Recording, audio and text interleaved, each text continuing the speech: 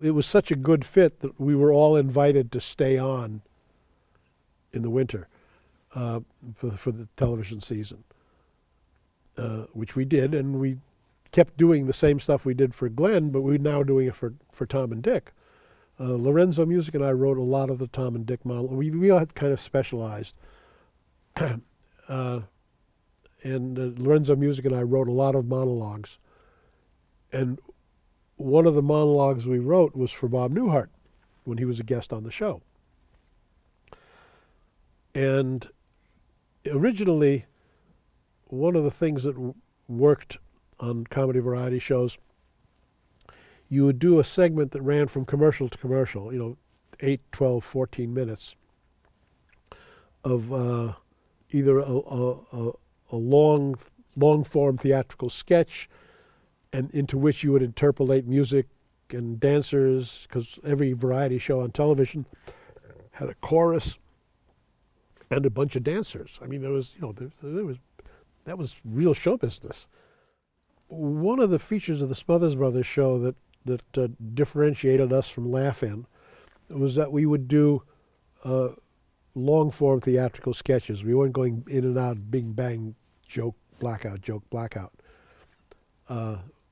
The show that won the Emmy, I'm getting a little ahead of myself, but the show that won the Emmy, which Lorenzo and I co-head wrote, had a long-form sketch with David Fry playing the King and doing his best Nixon impression. So we could really mix it up. So we were doing, when Newhart did the show, we had a long segment planned that was going to be kind of a takeoff on 30s movie musicals, like Flying Down to Rio. And we were going to have dancers on the wing of an airplane, and just all that stuff. And Newhart was going to be the air traffic controller who was bringing in the plane with the dancers on the wing. And it was, comedically would have been very funny. But as it turns out, the dancers had too much work to do. There wasn't enough time to rehearse the sketch and the wing dancing, and the set was too complicated and everything. So slowly the segment grew smaller and less ambitious until it was just a monologue for Bob Newhart. And we wanted a new monologue, so Lorenzo and I wrote something called The Air Traffic Controller, in which Newhart plays an air traffic controller. And that monologue, it worked very well. Newhart we did a good job of writing it. Newhart delivered it great. And then Newhart was still working, obviously working in Las Vegas and touring. He was a huge star. So Newhart went to the producers of the show, Alan Bly, some Smothers, and said, "I love that monologue. Can I have it?" And they owned it because we had written it as writers for hire, but these were the kind of mensch that they were. They said, "Make a deal with the boys, pay them." You and Lorenzo Me Music. and Lorenzo.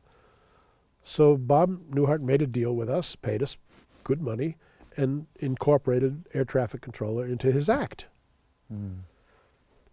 Then, when Newhart, a year or two later, was going into network television, he remembered this funny bit that some television writers had done for him, and he got in touch with Lorenzo. And Lorenzo had a new writing partner by that time, Dave Davis. Right. And Lorenzo and Dave pitched Newhart on the concept of his show, and Newhart hired them and did the Bob Newhart show, which became a huge hit. And to Lorenzo's credit, when they did the TV Guide article on the Newhart show, they talked about how Newhart had spotted Lorenzo on the Smothers Brothers, and Lorenzo wrote a note to TV Guide saying, no, there were two of us in the room when that sketch was created, and it was Carl Gottlieb and I who wrote that. So, yeah. Nice to get the acknowledgement, but would have also been nice to have co-created the Bob Newhart show. Yeah, I wasn't invited to do that.